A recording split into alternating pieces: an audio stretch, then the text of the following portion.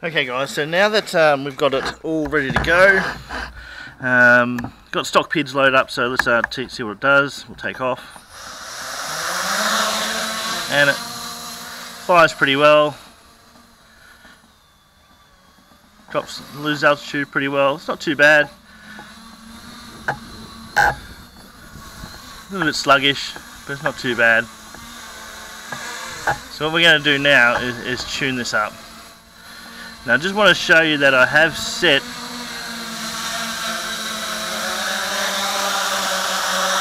what we're going to do is set our integral. Of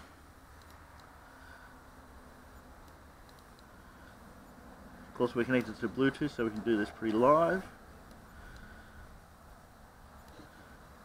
To 0. Right, now if I do P here, at this moment the switch is in the middle. If I refresh, you'll see that P doesn't change.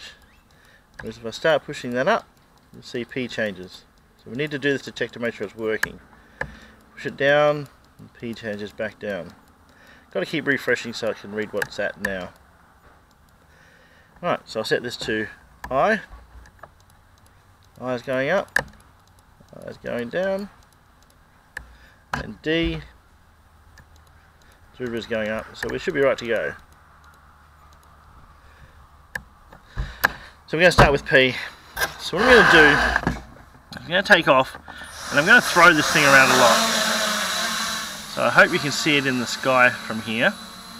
So at the moment, it's really sort of doughy to fly. It doesn't really sort of hold its direction. It's sort of the wind will push it around a lot. But what we'll do, well, you see there's no D, so when he gets to the end of the... I'll try and be a bit closer actually.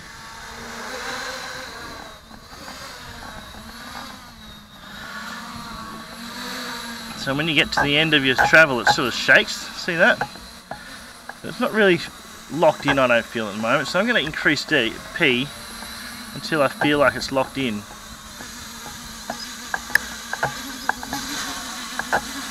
Too much. See it's wobbling all the time now. I'm going to take some P out of it.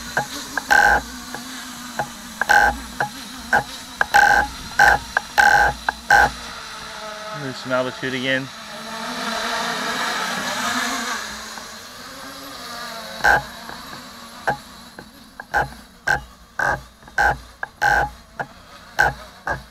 Not quite. I'm looking a little bit more. Not much.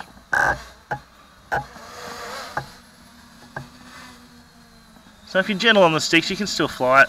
It's not too bad. It feels more locked in for me. Maybe just a couple more points. Okay. Right. So that feels more to me like it's going exactly where I want it. Obviously it's still bouncing around. So what we're going to do now, we're going to tune D. So we push that up, increase D. Oh, bring it back a bit closer so you can see what's going to happen here slowly. As your D increases, those little wobbles at the end of travel are going to disappear. Oh, wrong way. Up.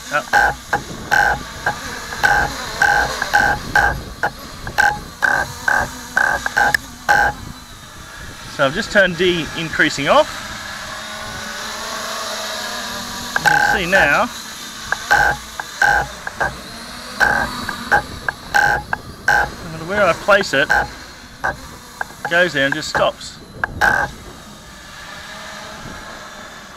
Bring it back.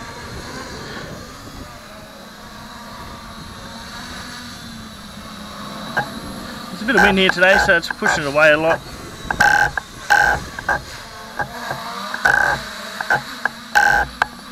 I reckon I can do a little bit more speed, so I'm going to put P on again. I'm going to increase it a bit.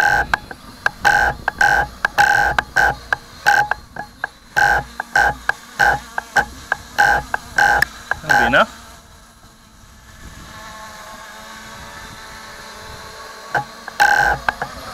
Got a couple of little wobbles there, so we're going to do D again. Put it up a bit.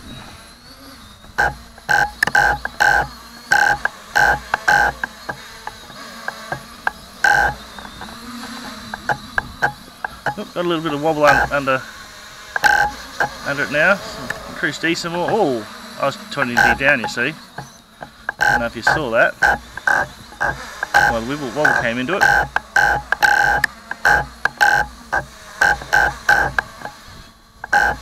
Bit more D.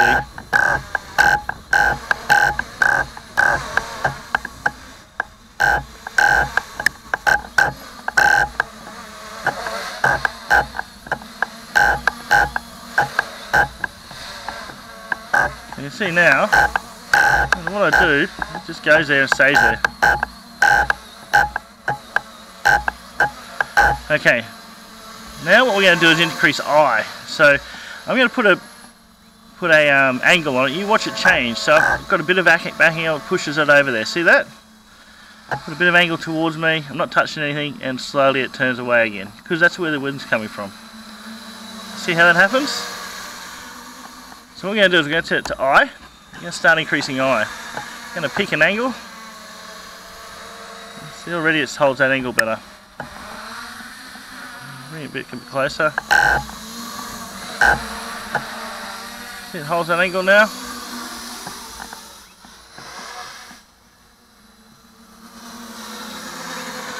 It did level out, so let's increase I some more.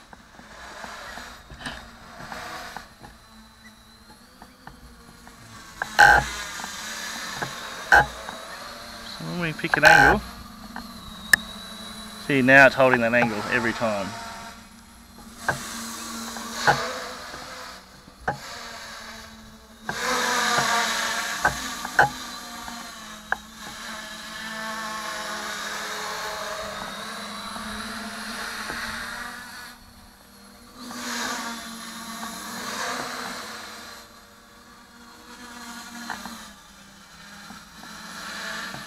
So now we have a pretty well programmed little quad. Well, it's things I like to do with to know if it's programmed. Go up a little bit higher. When you lose the altitude, if it's programmed well, if it's tuned well, it'll come down nice and flat. Just like that. Not a lot of shaking and stuff. Yeah. So now we're pretty much tuned. Just leave it there. Refresh. There's a lot higher values than I've got before, but I've been trying to show you extremes. But yeah, now I put a bit of angle on it. I can let go, and it keeps going there. A little bit more angle on the back. May have to adjust the throttle to keep it up. It just holds that angle beautifully. That's how you do it.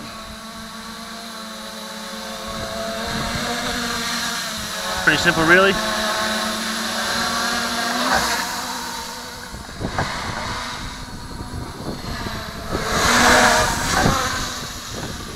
Wouldn't recommend doing it with a GoPro on it.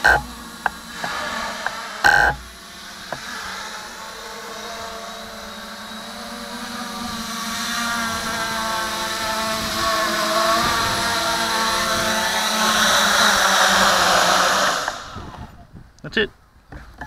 I hope that helps.